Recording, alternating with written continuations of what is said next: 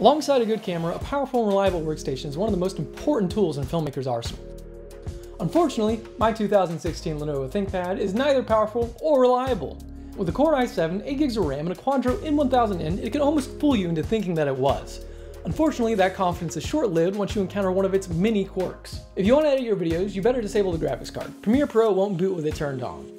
And once Premiere Pro is finally open, you get to enjoy a 720p slideshow, and you can abandon any hope of editing 4K RAW video. And as far as gaming is concerned, well, quite honestly, it can't. Games like Minecraft, Team Fortress 2, and DCS are completely unplayable. So now that Microsoft Flight Simulator 2020 is out, I'm left grounded.